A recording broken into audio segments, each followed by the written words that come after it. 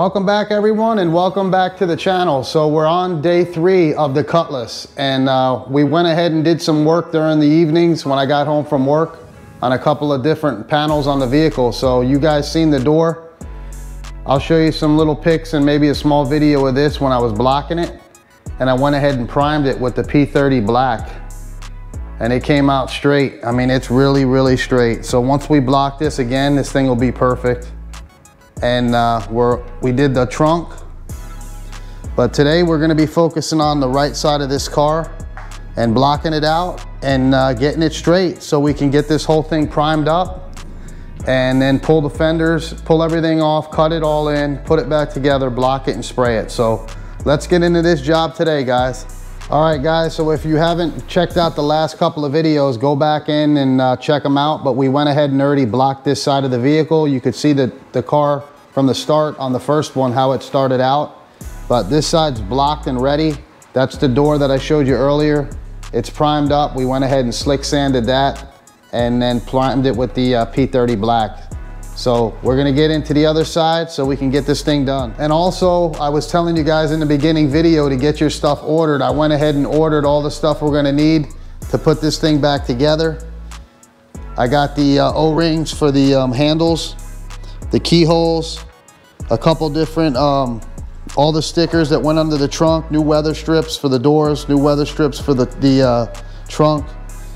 And every little thing I could think of I'm gonna need to put back on this thing to make it right. So I ordered everything here from this company, opgi.com, and they have everything for the Cutlass. If anybody's looking for parts, check them out online. And here's all the lists of everything we ordered. So we got them coming. Hopefully we'll get everything in time for when we're ready for it. So just wanted to show you that we got the stuff coming.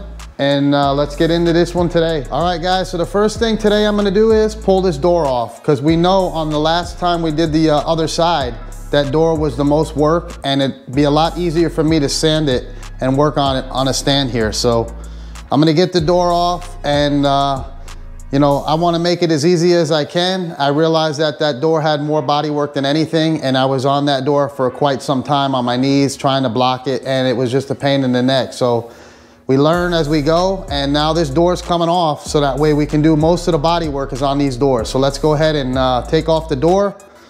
We'll bag up this hole on the car, that way we get no more dust in there. And we got my jack here, because I'm doing this by myself. So let's go ahead and take this off, get it on the stand, and continue moving forward. All right, so I like to use a jack, being I'm doing this alone, and I'll put the jack underneath the door just to give it some help holding it up. Don't go too heavy with it.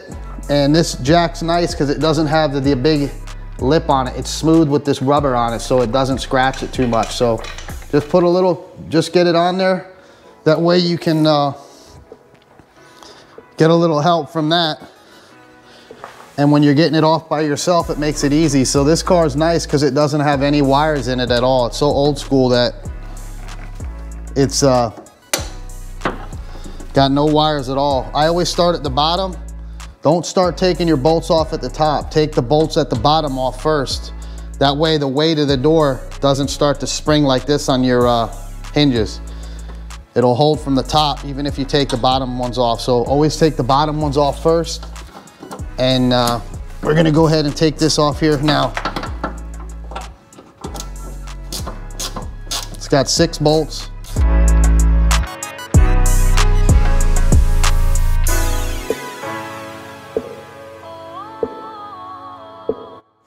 Now we'll go ahead and tape up this hole.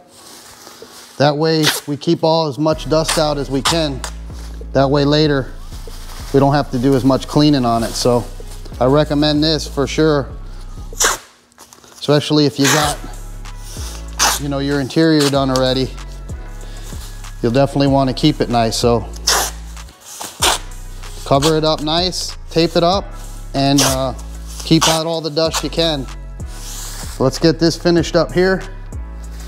We got the door on it, and now we got the door off. So this is where the majority of the work is on this car, where these doors, where the wavy is. So I want to be able to get to it without kneeling down, and I can block it on here a lot easier. and faster. So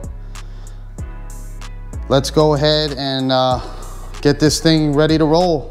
All right, so today we're gonna start out on the door because we know that we had to slick sand this last time. So in order for me to prime the whole car and prime everything, I got to get this thing slick sanded if necessary. So I'm not sure of that yet, but we're gonna go ahead and see. We'll start out on this, and we're gonna use the rigid, longer, big green one that I like on this first with 180 grit with the sticky. So if you guys are new to the channel, we bought the Big Kid blocks, and these are really good for getting a flat surface when you're doing these type of jobs and you want something laser straight. So let's go ahead and start blocking this door down and see what we find. We knew the other one needed a little bit of putty work done to it, and then I went ahead and did that polyester sprayable primer on it to give it one extra coat and seal it up nice. So that stuff's a direct to metal primer, and it's a really good stuff for blocking stuff, because usually it's cheaper than regular primer and it's thicker, so you save money by blocking with that stuff. If you got to get something straight, don't waste your money using a real high-end 2K to get yourself leveled out. Use something like that that's going to build faster and thicker, and it's cheaper, and then use your 2K at the end. That way you just have a nice treated 2K product. Because what I love about that P30 black is it lets you see the body work because it's black, and then it has its own guide coat because it sands dull. So, and it's also pre-flex, so it's a really, really good high-end primer. So you don't want to waste that stuff. You want to use something like the Slick Sand or the Evercoat polyester first. So let's start blocking it.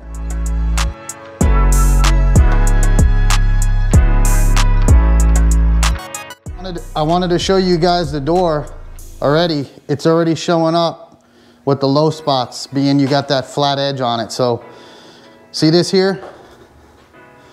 This is what I ended up filling on the other door with the putty, because these doors usually dip up, because this is where the strength is on this door from the inner shell. And a lot of these doors have a dip in them, but I hate the way that looks. So we're probably gonna have to wipe that one like we did the other side with the putty and go from there. But it's doing its thing, so we'll keep on blocking.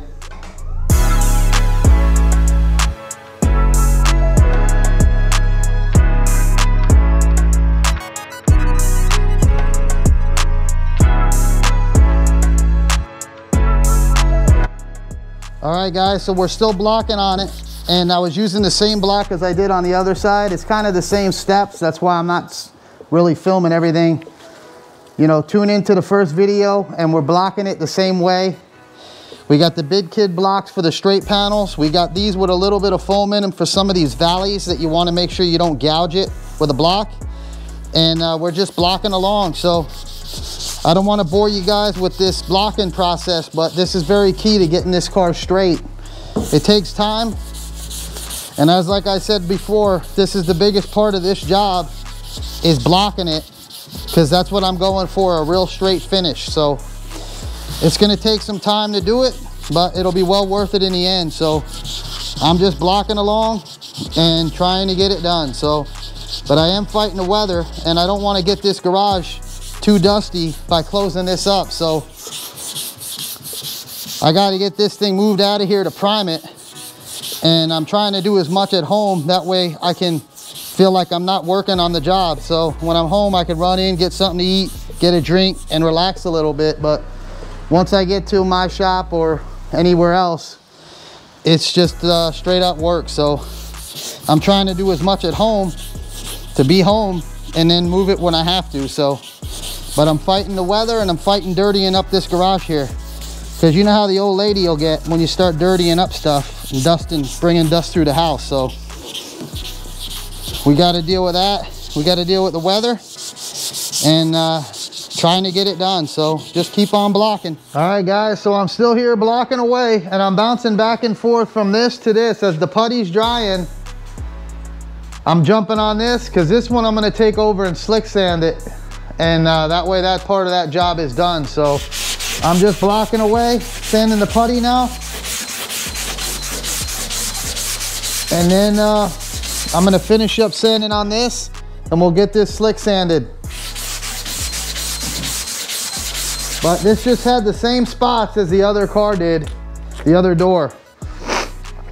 It had the dip here, had a little bit of wave at the bottom of the door, but nothing special. So we're just blocking the putty, and this door will be ready for slick sand here shortly. So hopefully we can get it in the truck without it getting wet, because I told you it's raining heavy out here today. So let's keep on blocking this. Get it done. We'll finish up this. This will be all ready. And then all we'll have left is the hood. And I told you that that thing is pretty much straight. So it'll be like the trunk. I blocked it and hit it with primer. So at that point, we'll be priming it and pulling the fenders so we can cut it all in and then belt it back up together and shoot it. And this is where these Big Kid blocks really work well. They shine with the putty and like the slick sand. I love using these for the slick sand and the putty. The clear doesn't sand well, and it never does when you go to block and clear coat. So, but now that I moved on to this stage, and when I did the door and the trunk, it really worked well for that. So shout out to Big Kid Block. I know a lot of you guys say they break easy when you drop them. I've already dropped them quite a few times and I didn't get any breaks. So I'm either getting lucky or they're holding up fine. So I'm gonna keep blocking and we'll go from there.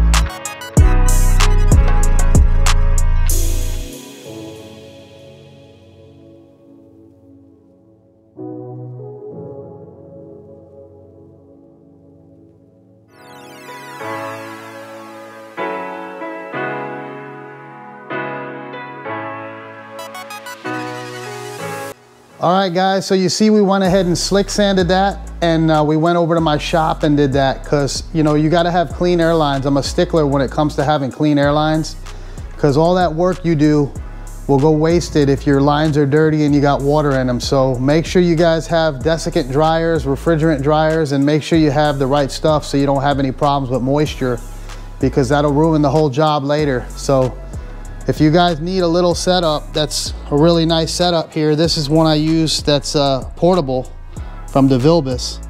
And you just plug in one line to this and then plug out there. And it's a portable desiccant you guys could pick up. And I use this too in certain instances, but you don't want to just prime anything and have just a small home filter. Like this is what I'm running here.